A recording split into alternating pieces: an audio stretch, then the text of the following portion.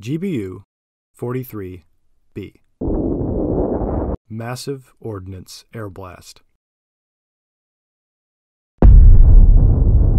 This is the Moab, although you're probably more familiar with its nickname, Mother of All Bombs. It's a title that's been earned well.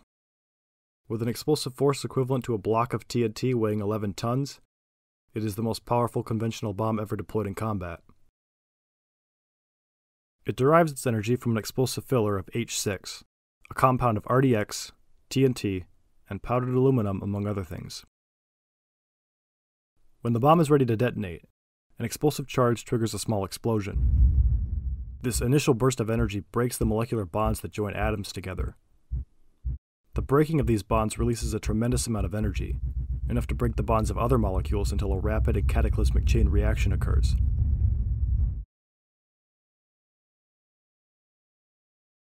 The splitting and reassembling of molecules is how all conventional explosives derive their energy in some form or another. At the end of the day, these are just chemical reactions, following a routine not so far removed from something as mundane as the rusting of iron. However, it's fairly common knowledge that nuclear weapons derive their energy from splitting something a little more finicky. The breaking of the nuclear bonds that hold protons and neutrons together converts small portions of the atom's mass into kinetic and electromagnetic energy, exponentially more than any chemical reaction. For comparison, one of the smallest atomic bombs ever built, the 55-pound Mark 54, in its lowest yield configuration, had the same yield of a modern Moab, which, mind you, weighs over 20,000 pounds.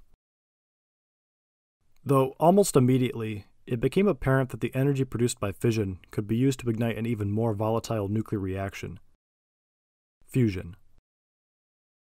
While the fissioning of a single U-235 nucleus may produce 11 times more energy than the fusion of two deuterium nuclei, it is simultaneously 59 times larger than the two of them. Mass-to-mass deuterium fusion will produce over 5 times as much energy as fission. Breakthroughs in the harnessing of fusion would directly lead to the creation of the multi-megaton monsters that would go on to define the modern perspective on nuclear weapons.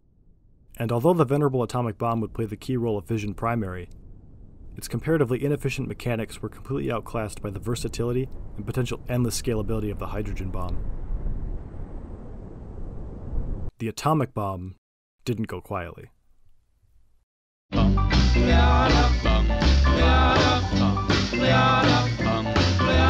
Got a doll baby, I love her so. Nothing else like her anywhere you go. A man, she's anything but calm. A regular pint-sized atom bomb. Atom bomb, baby, little atom bomb. I want her in my wigwam. She's just the way I want her to be. A million times hotter than TNT.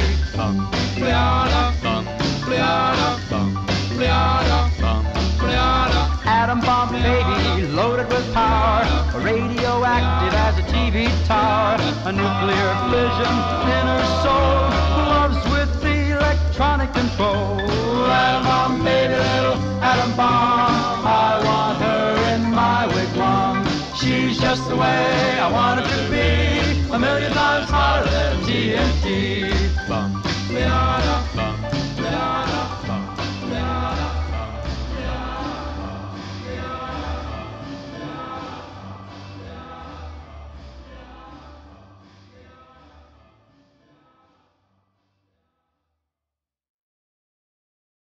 If you stare at a large radioactive atom for long enough, chances are it'll eventually decay, usually down through a number of other elements before reaching lead.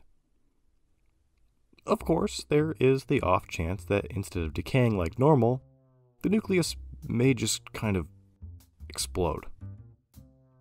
This is a spontaneous fission, and the products of it include two halves of the former nucleus careening away at a fraction of the speed of light, as well as a handful of neutrons. On an even more off chance, one of these neutrons may impact the nucleus of a neighboring atom. If it is absorbed by the nucleus, this sudden destabilization will cause another fission, releasing several more neutrons. Now, on its own, this isn't going to cause a chain reaction. These absorptions occur pretty far and few between. That is until you pile enough radioactive atoms together to the point where the emitted neutrons can't help but smash into another nucleus. This specific number of atoms is the key value in which a chain reaction will be able to sustain itself. Since the number of atoms of an object is pretty much just its mass, this is its key mass. Although, the word key just doesn't have enough power behind it, There's just gotta be a better word out there to describe. Oh, yeah. That'll do. The simplest and most straightforward way to reach the critical mass of an object is to combine two subcritical masses together. Now, if you're in the bomb building business, it isn't as simple as sticking two Lego bricks together. Nuclear reactions occur incredibly fast, so not only do the pieces have to join quickly, they must be joined with sufficient pressure to allow as many reactions as possible to occur before the energy released blows them apart. So, we need something that can make something else go really fast with a lot of force behind it.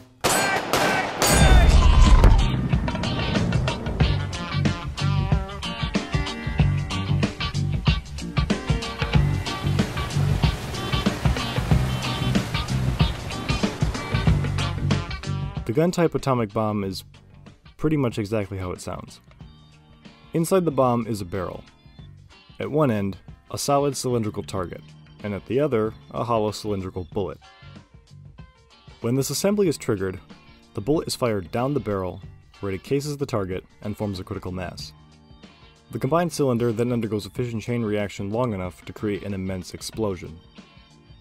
The first nuclear weapon ever conceived, the Mark I, later named Little Boy, could erupt in an explosion of about 15 kilotons worth of TNT, which is over 1,300 times more powerful than a Moab.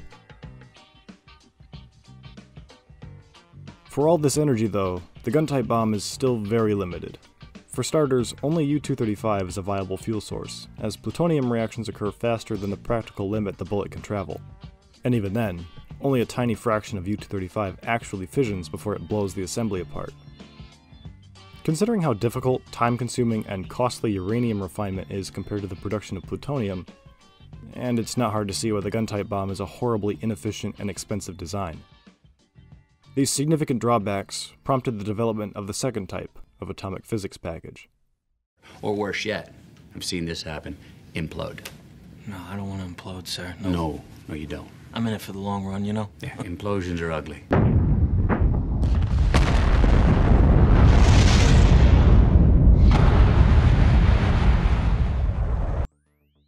While a single critical mass does indeed have enough atoms clumped together to reabsorb emitted neutrons, there is still a significant amount of wiggle room for a number of neutrons to not only move around in, but even escape. Now, there's an easy way to remedy this, and that's just to squeeze the atoms together. Increasing the density of a mass will eliminate this space, and cause the absorption of neutrons that otherwise would have just flown off into the air. In fact, this increase in efficiency means increasing the density of a normally subcritical mass could allow it to sustain a chain reaction, thus less material would be needed overall. This is the methodology behind the implosion bomb. At the heart of an implosion physics package typically sits a hollow sphere of fissionable material, called the pit. Within the sphere is what's called a neutron initiator. The initiator provides an initial burst of neutrons that jumpstarts the chain reaction. Early initiators were typically made of beryllium. Surrounding the sphere is a tamper, a dense casing that will help to hold the sphere together to prolong the reaction as long as possible. The tamper is typically made of heavy metals like lead or tungsten, although alternatively the tamper can also be cast from depleted uranium. U-238 is not a fissionable material like U-235.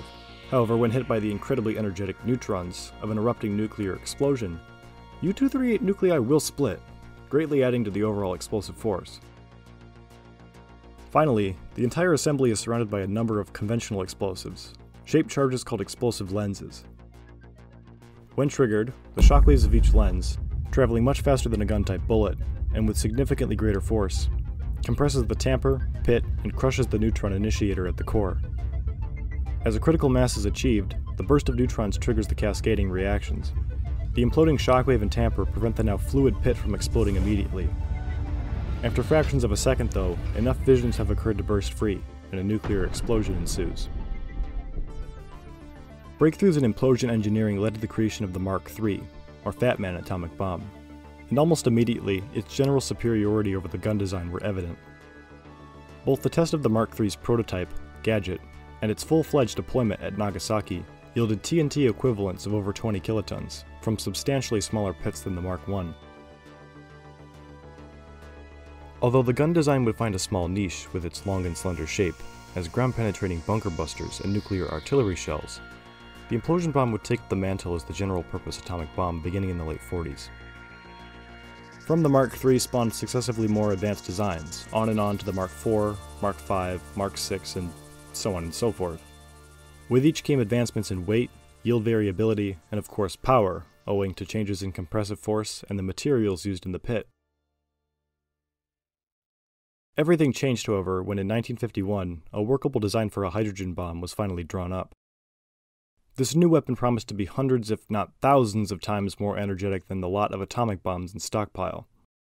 The device itself utilized the radiation pressure generated by a Mark V bomb to heat and compress a tank of liquid deuterium, sustaining massive fusion reactions that would in turn compress a cylinder of plutonium at the tank's center into supercriticality. This second generation of bomb was primed to usher in a new era that would eventually render the atomic bomb on its own obsolete, and construction and testing of the device was scheduled for the following year as part of the now infamous Operation Ivy. Redundancy, however, is a concept the military knows all too well, and to place complete trust in a radical new design, one that, mind you, had come from a 6-year-long line of failed concepts, well, that just wasn't gonna fly. The thermonuclear bomb could work, but it could also just be a glorified fission bomb sitting inside a giant flask. The Atomic Energy Commission and Department of Defense wanted a monster bomb one way or another, even if that meant returning to familiar ground.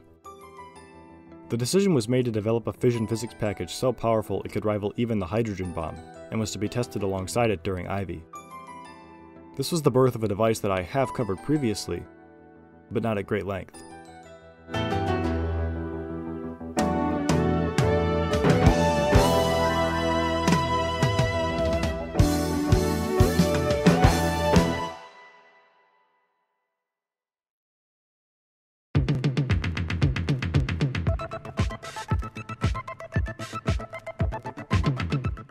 The development of such a powerful atomic bomb would prove to be a difficult task with some fairly straightforward and brute force solutions. The design team for this monster bomb was led by one Dr. Ted Taylor. Taylor is quite the figure in his own right.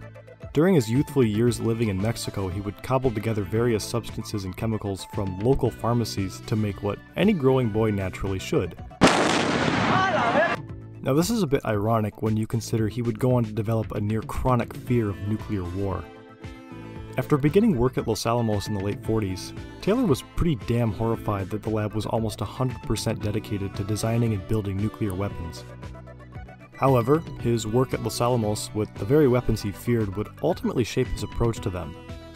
That being, build them so horrifically massive that nuclear war ceases to be war and ends up just being total annihilation. Basically fruitless for everyone no matter who you are. Now, while everyone else was gearing up for the arrival of the H-bomb, Taylor had continued to obsess over the potential of fission. Prior to the 1963 limited nuclear test ban, his career essentially boiled down to refining the implosion design to make it as efficient as possible. This made him pretty much the perfect man for the job. After all, he had been one of the minds behind the previous largest bomb, the 225 kiloton cylinder device. While Cylinder was a near ground-up experimental prototype, however, Taylor would take a more conventional approach to the new bomb.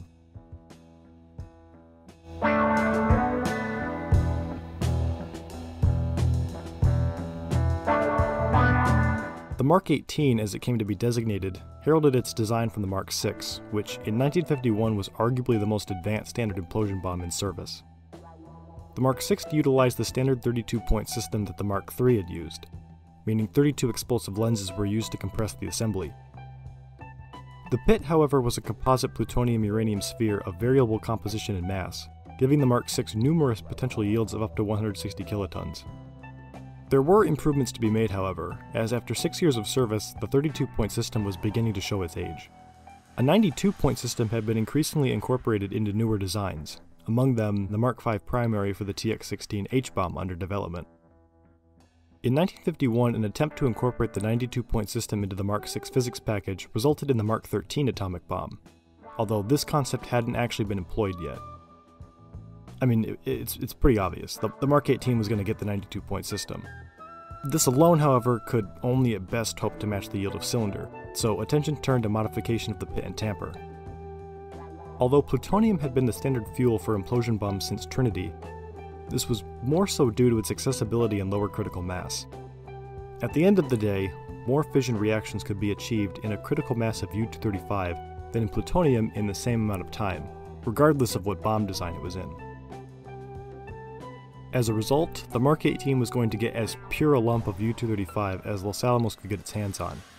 And not only that, but Taylor was determined to squeeze as many fissions out of that lump as physically possible. Let me ask you this. What's better than a critical mass of uranium?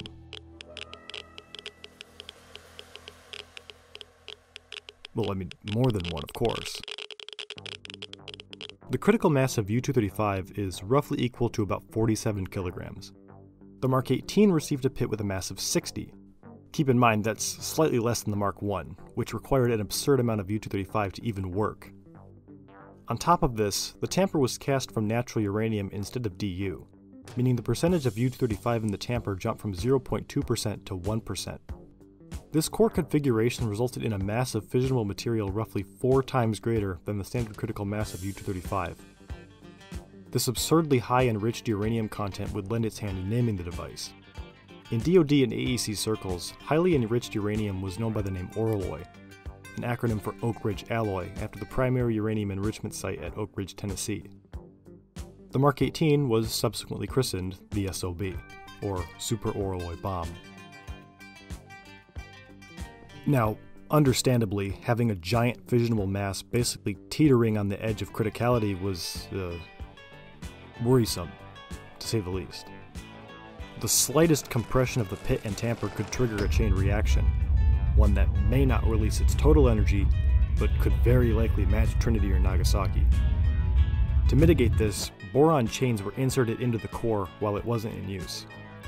Boron nuclei absorb neutrons, the very reason they are used as control rods in nuclear reactors. The hope was that, in the event of a misfire, the boron would significantly slow down the reaction. This wouldn't prevent an explosion per se, but it would prevent a full-on nuclear explosion. Of course, that is, until the chains were removed.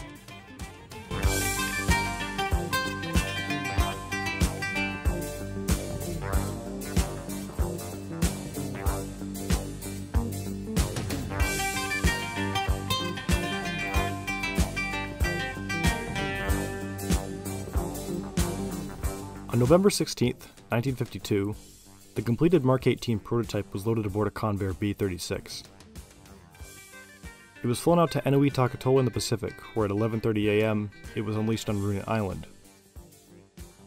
At the instant the bomb's onboard altimeter registered a height of 1,480 feet, the 92 detonators ignited the explosive lenses, sending their blast waves crashing down towards the core. In fractions of a second, roughly 7 septillion uranium nuclei split, releasing a quantity of energy that would take the Hoover Dam nearly 2 months to match. 540 kilotons was the final tally for the test. Ivy King. Taylor had succeeded, effectively doubling the yield of cylinder. A remarkable task for a fission bomb.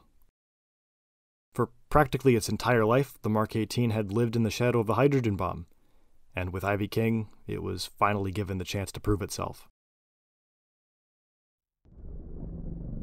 It was given the chance, that is. Oh, believe me, it proved itself all right.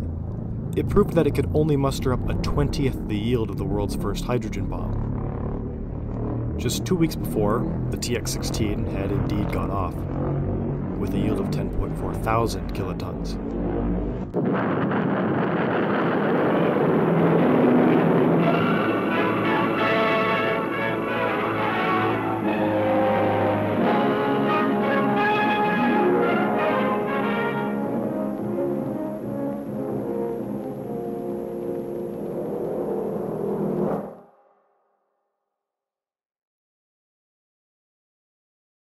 While the hydrogen bomb continued its development through 1953, production of the Mark 18 began as a supplement before the H-bomb could actually be weaponized. In total, 90 completed SOBs wiggled their way off the assembly line, sitting in stockpile until the mid-50s. In 1954 and 1956, Operations Castle and Red Wing tested a number of deliverable thermonuclear weapons in the megaton range, and officially marked the end for the Mark 18. The pinnacles of the research the Manhattan Project had toiled over during the war were dismantled, their physics packages cannibalized, and their casings converted back to Mark 6s. Despite its unceremonious end, and the success of the hydrogen bomb though, it had indeed cemented itself as the world's most powerful atomic bomb. But its record wasn't going to last. In fact, it wasn't even going to make it out of the decade. After all, not every nation had developed the H-bomb.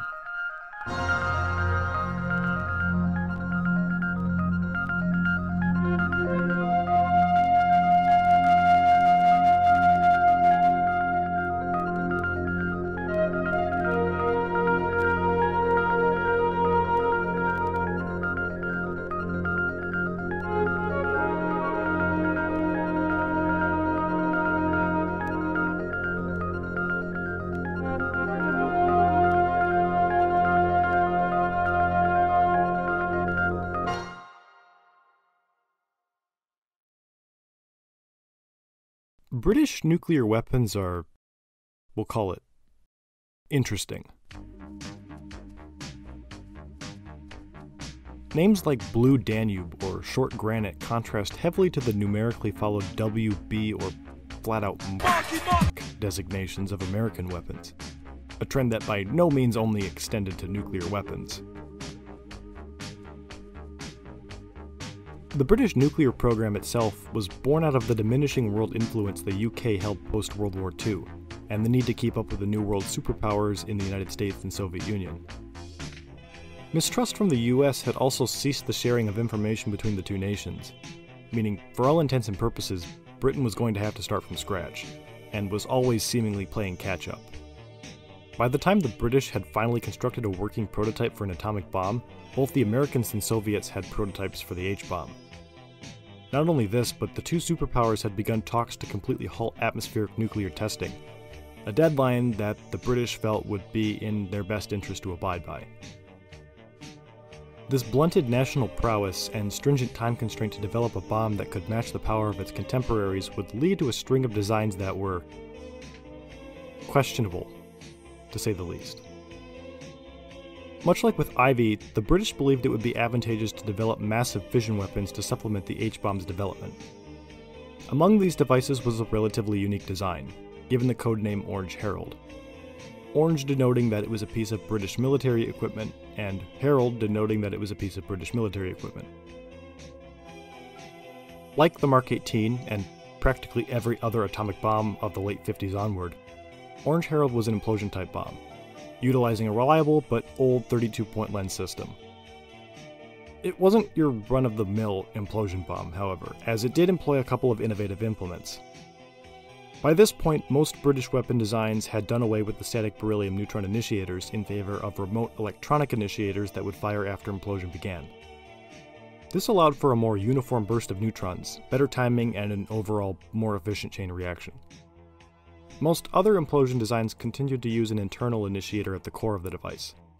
Orange Herald, however, experimented with an array of external initiators surrounding the core. This left room at the center of the device for the second key implementation, a revolutionary substance, theorized that if put under immense heat and pressure, could bolster the yield of a traditional atomic bomb. Hydrogen.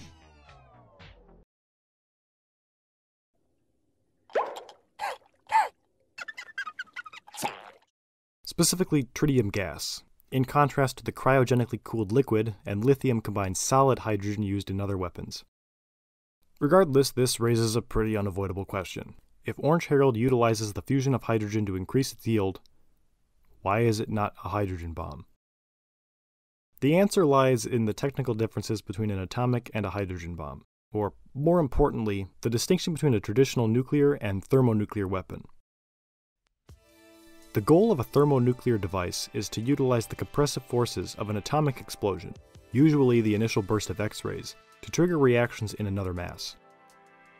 Since the compression of an atomic bomb is exponentially more than any conventional device, it is able to generate more volatile reactions for longer, allowing the total yield of the secondary mass to greatly surpass the primary.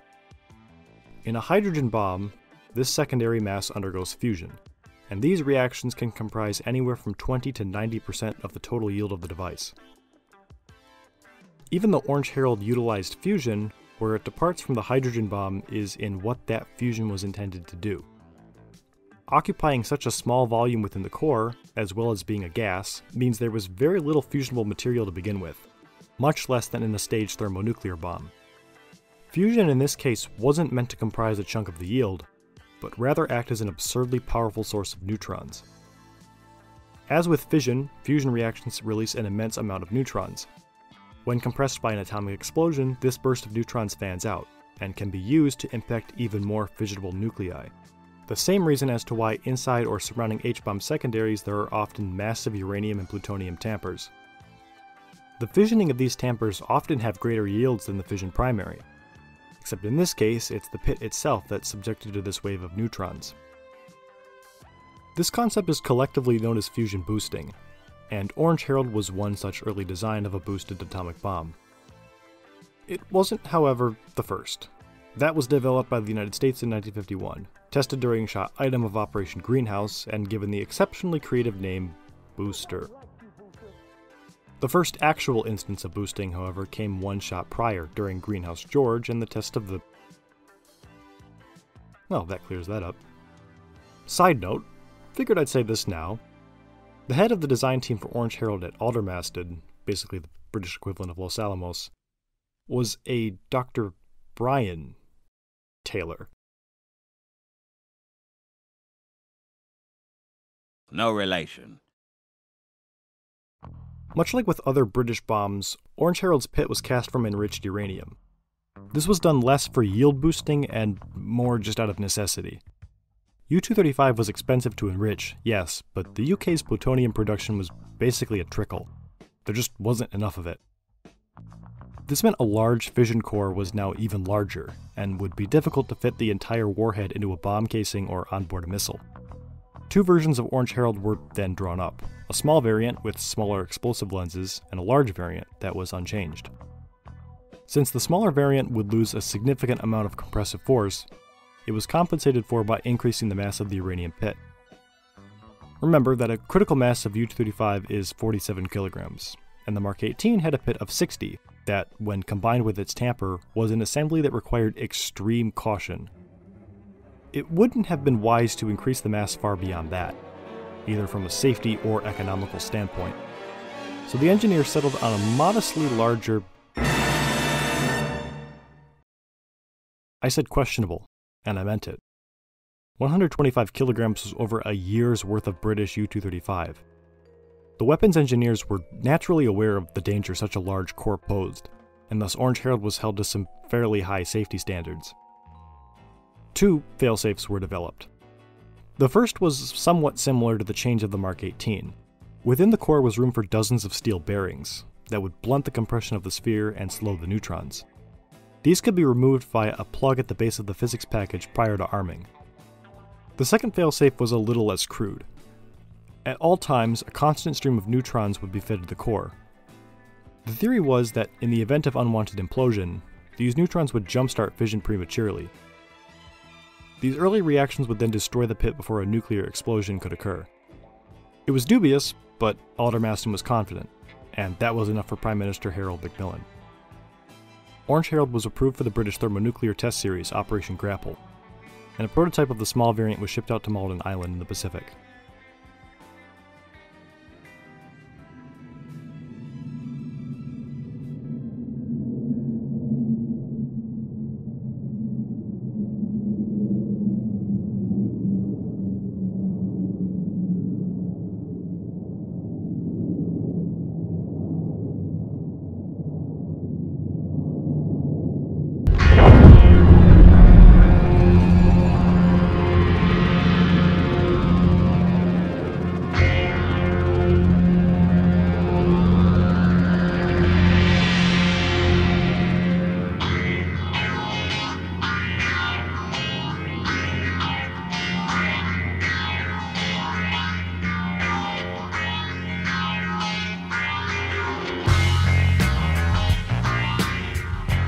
7,900 feet above the water on May 31st, 1957, Orange Herald unleashed a 720 kiloton yield, a 24% increase in yield over the Mark 18, despite being less efficient overall. The actual effectiveness of the tritium as a booster was called into question, with various estimates claiming how much it contributed to increasing the yield. This didn't stop the British, however, from claiming it had successfully tested a hydrogen bomb, especially after Grapple 1, the preceding test. Grapple 1 attempted to test a staged hydrogen bomb prior to the large atomic test of Grapple 2. Unlike Ivy Mike, however, Grapple 1 was a resounding failure, as was Grapple 3, an attempt to rectify the problems of 1. It wasn't until the 1990s that the sham was finally uncovered. Probably because later in 1957, the British did test a successful H-bomb, so no one really cared to investigate.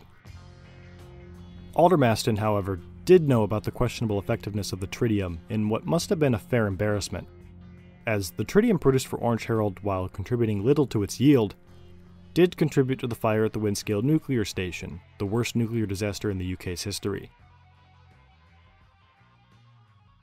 Following Grapple and the reopening of British-American nuclear cooperation, Orange Herald's design was modified for use in the Yellow Sun bomb, alongside the Red Snow thermonuclear warhead. This new design, designated Green Grass, removed the tritium booster, replaced in the core by a bluestone modulated neutron initiator. With a yield estimated between 400 and 500 kilotons, it is likely the second most powerful pure fission bomb ever built, behind only the Mark 18. Regardless of how much boosting actually contributed to its yield, however, fusion boosting by nature was designed to outpace the lowly pure fission bomb. So by the time Orange Herald was finally dropped in 1957, the Mark 18 had lost its crown as the most powerful atomic bomb. Though, it wasn't to Orange Herald. Potentially. About 3 years prior to Grapple 2, the United States had successfully tested a device with a pretty interesting design. One that may or may not hold the title as the world's most powerful atomic bomb ever built. And it all revolves around the wild ride that was Operation Castle.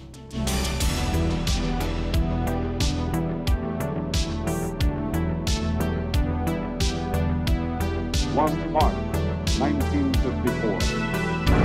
A device with 1,000 times the energy of the bomb that struck Hiroshima, exceeding the power of that bomb as vastly as it exceeded the greatest high-explosive giants of World War II. Tremendous yields resulted in experienced fallout situation at Bikini and certain other atolls downwind from ground zero. Tangible, immediate benefits gained from Castle are the TX-17, the TX-21, and the TX-15, a small, relatively low-yield weapon of 8,000 pounds.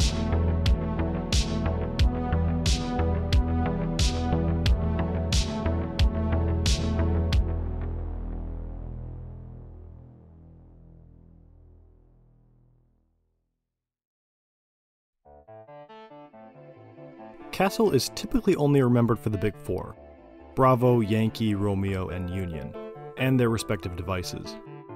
The TX-21, TX-17, and TX-24 were at the forefront of H-bomb design in 1954, employing solid deuterium designs, being aircraft deliverable, as well as being some of the most powerful nuclear devices ever detonated.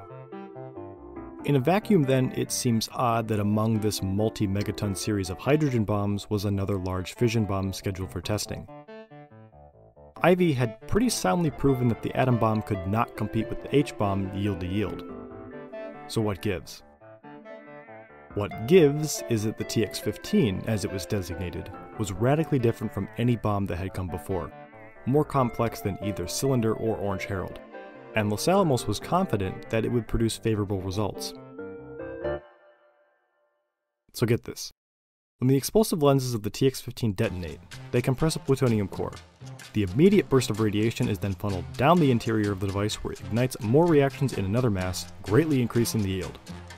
That's right, TX-15 was thermonuclear.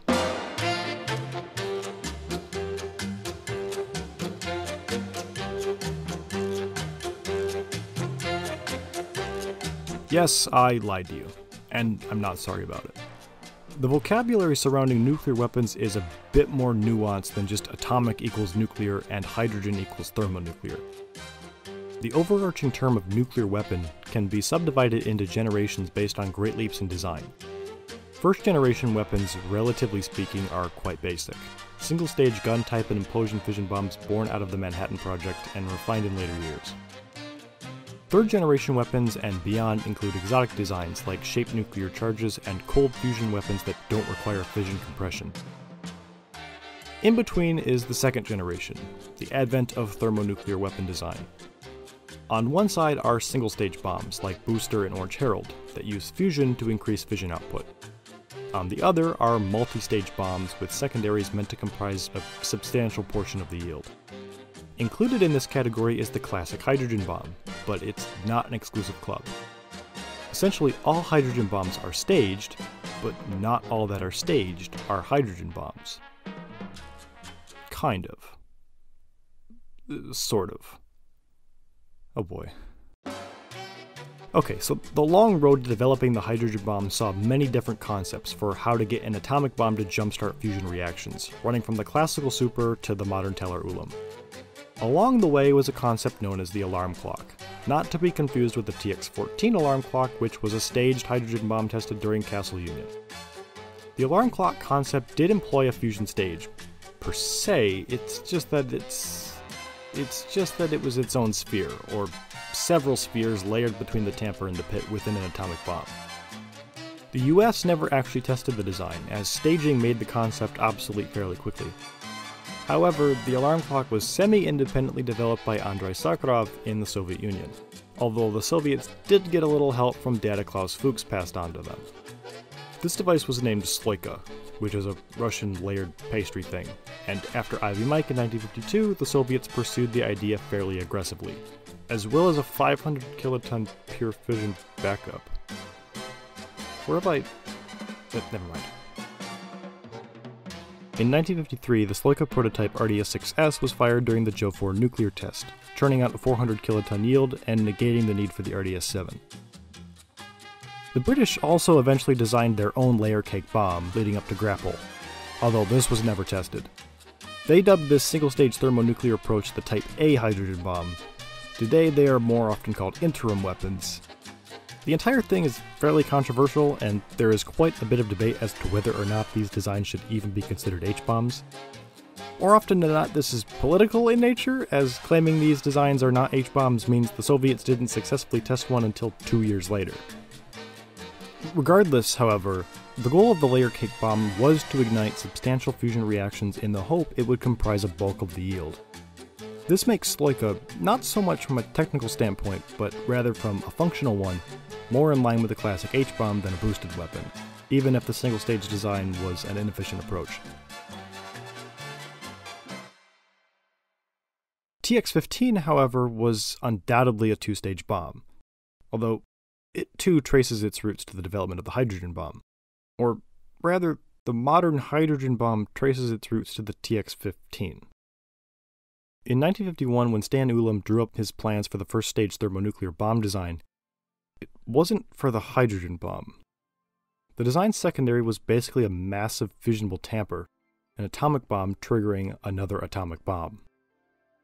Now, eventually this was adapted by him and Edward Teller to include a secondary of deuterium rather than uranium, which led to the development of the TX-16 and eventually Ivy Mike. The AEC and DoD, however, still saw potential in the design. The compressive forces required for ignition of a fission secondary were significantly lax compared to a fusion secondary, giving the design an overall low risk of failure. And given that fission had been worked with for over a decade, this ultimately made it far more predictable. A fission secondary was also significantly less complex, making it smaller and lighter than a hydrogen bomb. Given that the goal of Operation Castle was to develop and test lighter aircraft-deliverable megaton weapons, and it's not hard to see why the TX-15 was so appealing. In 1954, a working prototype of the device was finally assembled, given the codename Zombie. The bomb utilized the same Cobra primary as Castle Bravo's TX-21, which would be used to compress the fission secondary and its U-235 tamper. The test of Zombie was originally planned to be the 5th of 7 Castle shots, but after some unexpected results with Castle Bravo, the test schedule was completely reorganized. After several months of waiting, on May 13th, silently floating in the dark, on a barge in the Ivy Mite crater, everything came together.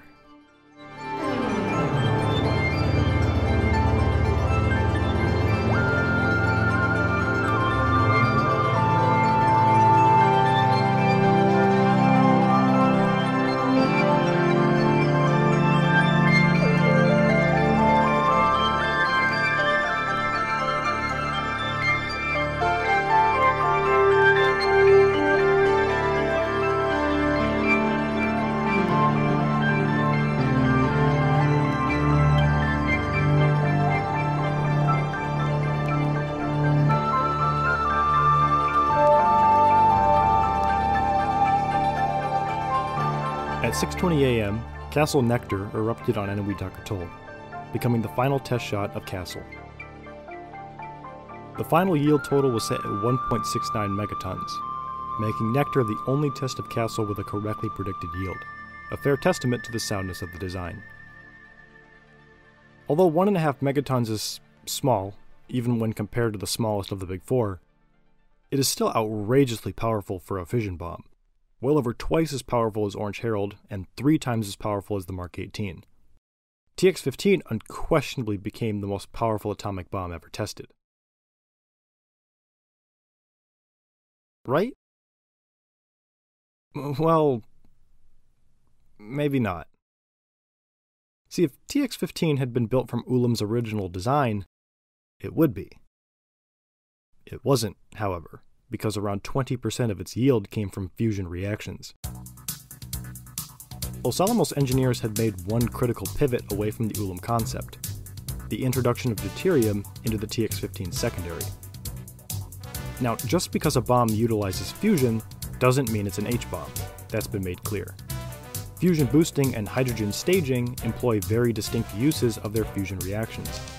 So whether or not the 15 is an H-bomb depends on what those reactions were for. And your guess is as good as mine. Technical working documents on an American thermonuclear bomb aren't exactly the most readily available thing, especially for one as pivotal as the TX-15, leaving the exact mechanics of the 15 secondary to speculation. It may have just been a boosted weapon, it may have been a hybrid Teller-Ulam layer cake like RDS-37, which had a suspiciously similar yield, or it may have been something completely different. Nothing is for certain. What is for certain, however, is that TX-15 was, at the very least, not a classical hydrogen bomb like its counterparts in Castle, and had performed admirably when tested. Castle Nectar's success pretty much sealed the TX-15's fate. In 1955, it went into service with the Air Force under the formal designation Mark 15. Along its production life, Los Alamos made some tweaks to the design, here and there, to improve efficiency. The Mark 15 Mod 2, for example, which became the first American airdropped thermonuclear bomb during Operation Red Wing, had a slight yield increase over the Mod 1 of about double. In total, 1,200 of all Mark 15 variants were produced prior to 1957. In 1965, the Mark 15 was finally replaced by its successor, the Mark 39, which ironically began its development as just another Mark 15 modification. Its compact design and small size would give nuclear engineers needed insight into producing the size of thermonuclear weapons, and from that insight would spawn a lineage of designs ranging from tactical bombs and bunker busters, some still in service today. Whether or not the Mark 15 holds the title of most powerful atomic bomb is dubious. However, it is clear that the bomb had a profound impact on the history of nuclear weapons, and ultimately served a solid career itself. Far more than can be said for either the Mark 18 or Orange Herald. I mean, that is until a Mark 15 plummeted 7,000 feet from a crippled B-47 over Georgia. Oh, bro! Well, you can't win them all. But hey, at least Castle Nectar became the most infamous explosion in internet history. Say, what's that button do? I'll show you. What the fuck?